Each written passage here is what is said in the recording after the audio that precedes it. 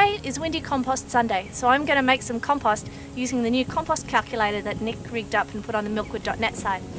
I've got my 4 components. According to the compost calculator, it should all work really well.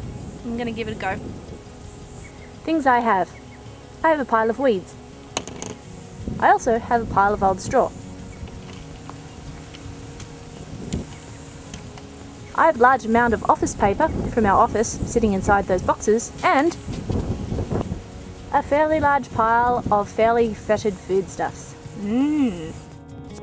Water the spot where you're going to make the pile first. This will help prevent the compost from drying out. Okay, once you've got all your components, you're ready to make the pile. Doing it in layers, a bit like a lasagna, ensures that everything gets really well mixed.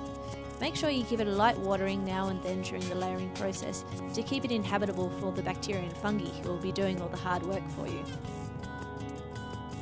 Don't forget to keep watering it.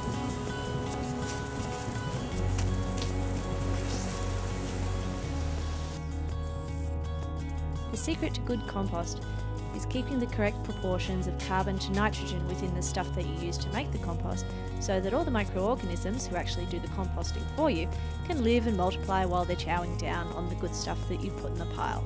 The carbon to nitrogen ratio thing can be a bit confusing, so Nick has knocked up a really great little compost calculator which you can use. It's on Milkwood.net. And it makes getting your compost ingredients right pretty darn easy. Have a look. I've used it for this pile. Now, compost making is a bit dirty and it is a bit sweaty, and it is really rewarding as well. If you do get discouraged halfway through the pile, like I sometimes do, don't worry, just think about the fact that you're actually making soil. How cool is that? Well, you're not the only one making soil. You've got all the microorganisms that are making soil too with you, but you are helping them. That's a pretty fundamentally excellent skill to have, no? Finally, once you've made your pile, cover it over with something if you have it. An old tarp or something like that should do.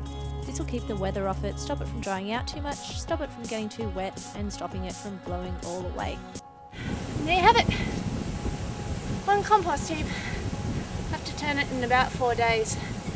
You think making it's the hard part. Making it is easy. It's the turning that really gets me.